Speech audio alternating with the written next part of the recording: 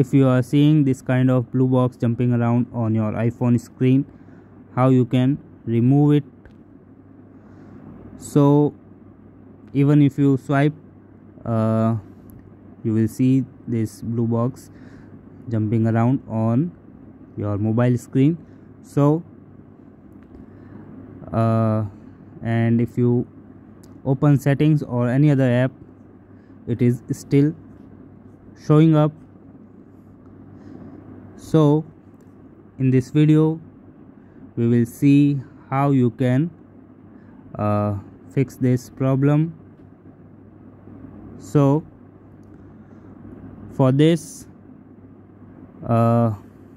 open settings and now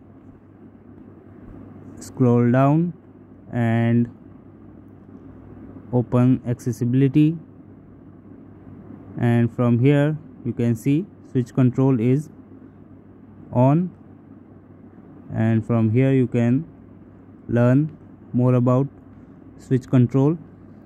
So if you want to remove this blue box jumping around, you will need to turn switch control off from here.